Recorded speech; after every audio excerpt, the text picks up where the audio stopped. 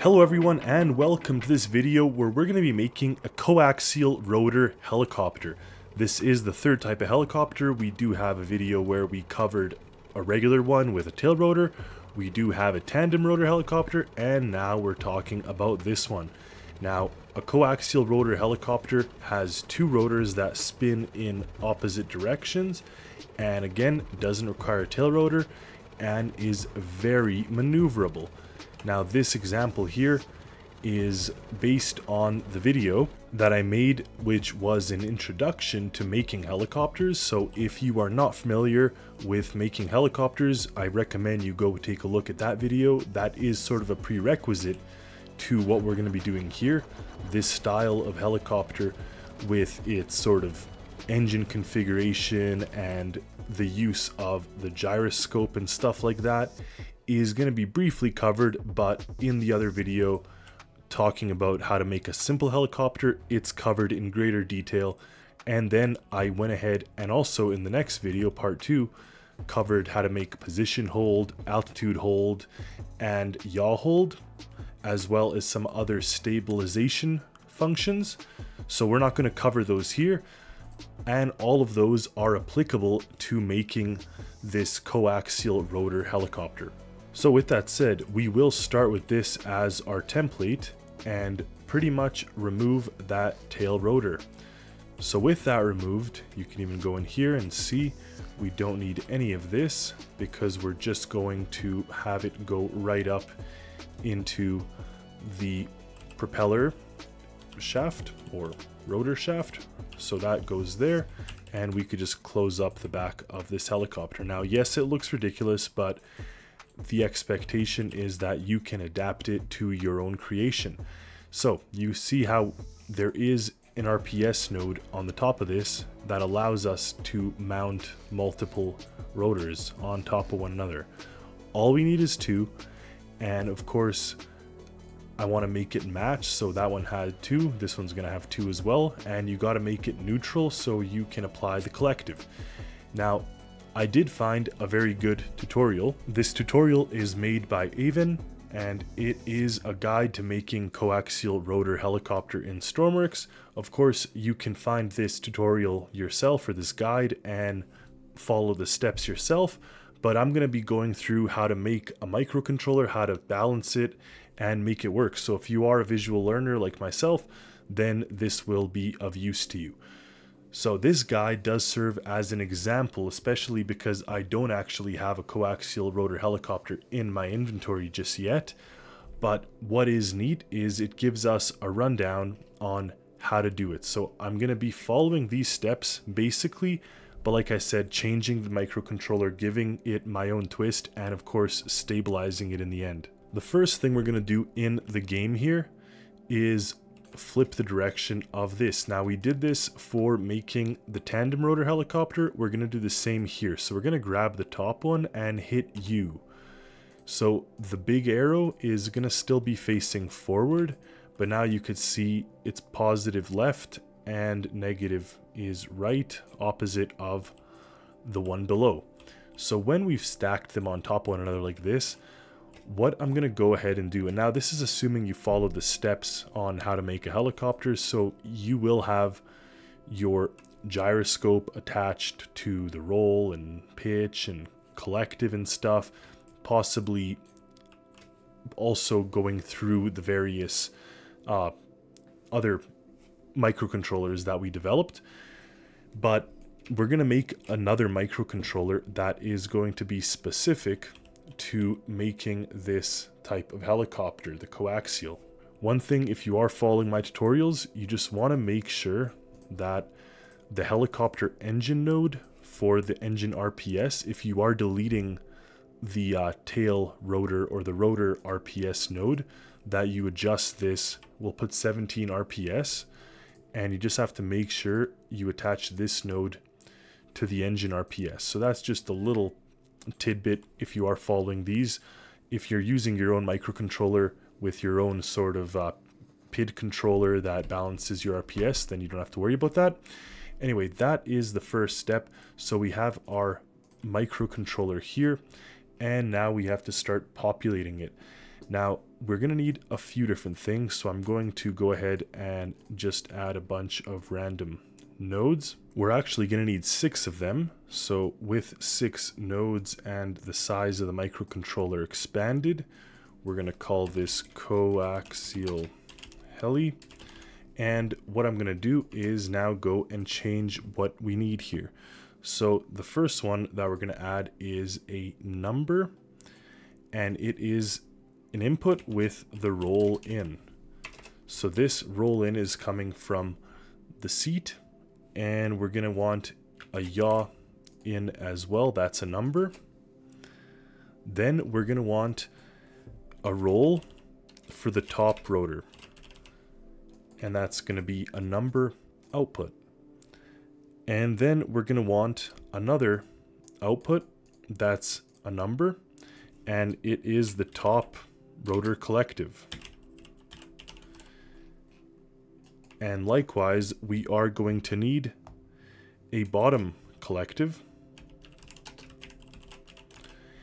and that's going to be also a number output. And last but not least, collective in.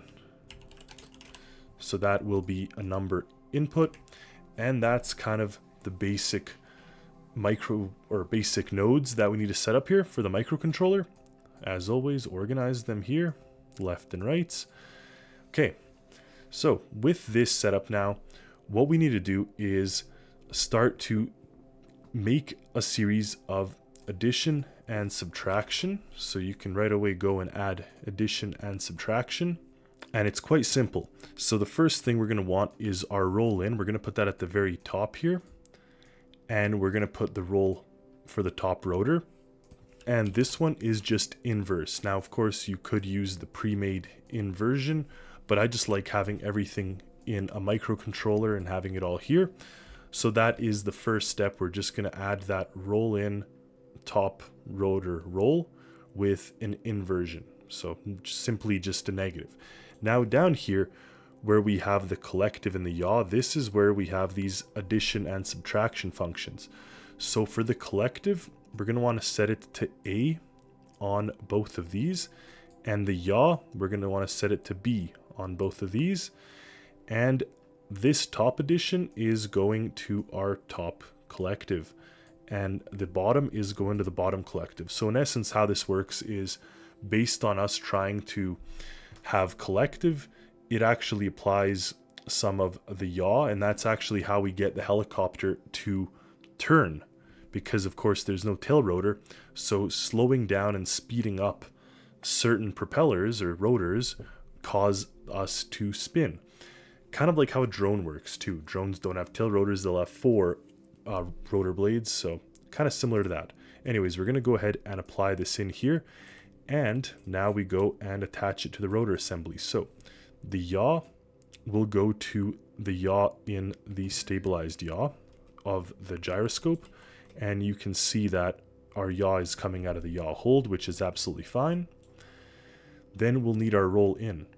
So you can see that we currently have this stabilized roll going up to this rotor here. We're going to also attach it to the roll in of our new microcontroller, and lastly collective in goes to the stabilized up down. Now over here we have top collective, so easily we'll attach to the top, and we have bottom collective, which now overrides that one, and we have the roll on the top rotor. So roll on the top rotor. Now the roll on the bottom rotor will stay as it is, and the pitch is just from both the gyroscope to both rotors pitch. We can spawn it in, hit the takeoff button, and see what happens. So first things first, okay, it seems to have gotten off the ground, and we can apply, you know, forward pitch, backward pitch. The roll seems to work nicely. A little bit of delay you see there, and if we add collective up and then collective down, I think it'll start to shake. So you can see that shaking, but overall it's working, right? You're able to fly this creation. It's up in the air pretty stably. So that is the first iteration, And this microcontroller you could leave as it is, but now we're going to get to fine tuning. So if you saw the tandem rotor helicopter, you're going to know that we changed some of these settings to account for making it shake a little bit less. And this is not a one-size-fits-all solution. Now, keep in mind, with this current helicopter, it's quite small, it's quite light, so the game doesn't do very, very well with very light objects. So we could just take all of these and tune them down just a slight little bit. And likewise, my max throttle, I could also tune down. And we'll just see how that works. So this is a little bit of testing, trial and error, going back and forth. You can see that our engine RPS is around 15, which is good.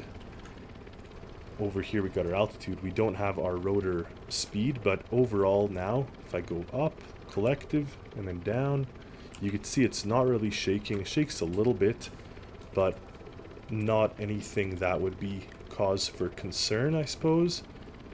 Especially as the RPS kind of stable out, it seems to be handling pretty smoothly. Now we could throw on the altitude hold actually, and then start to pitch forward and hit collective, and it should start to move at its maximum speed in this direction.